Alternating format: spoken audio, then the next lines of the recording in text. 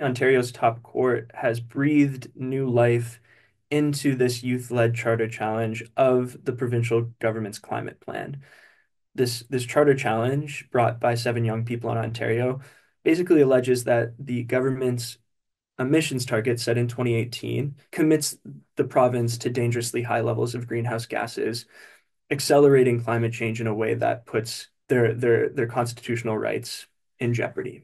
They were asking the courts to basically step in and order the government to come up with a stronger emissions target. The appeal court today does not make a decision on that. What it does is it sends the case back to the lower courts to be decided.